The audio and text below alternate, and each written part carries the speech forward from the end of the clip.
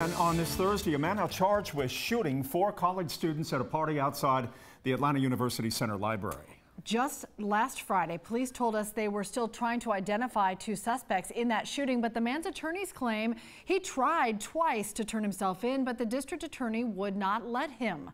11 Alive's Latasha Givens is live where the shooting happened to explain. Latasha?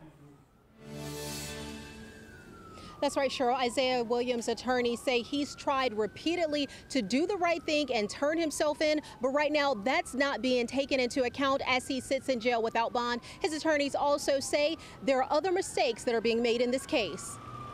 22-year-old Isaiah Williams was not in court for his first appearance, but his attorney argued on his behalf. Williams is facing several charges for the shooting outside the AUC Center Library, where 4 Spelman and Clark Atlanta students were hurt August 20th.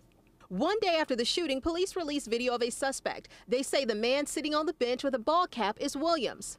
9 days later, they released video of a second suspect, once again urging anyone who recognized either man to contact police. But Williams' attorneys say at the same time, their client was trying to turn himself in. The appearance is that they've been looking for him for weeks and weeks when last Tuesday it was. We were here twice, in fact, trying to turn him in. Williams' attorneys say it wasn't until an arrest warrant was issued yesterday that he was finally able to turn himself in.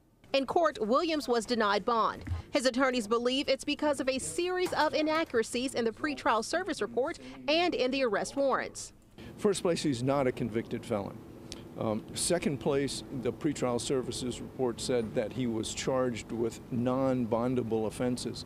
Every offense which he is charged with, every one of them are bondable offenses. Bruce Harvey says his client doesn't even have a criminal background, as some court documents state. Absolutely incorrect. 100% incorrect. This is a young man that's never, ever been in trouble before. And that was because they used the wrong Social Security number? That's correct.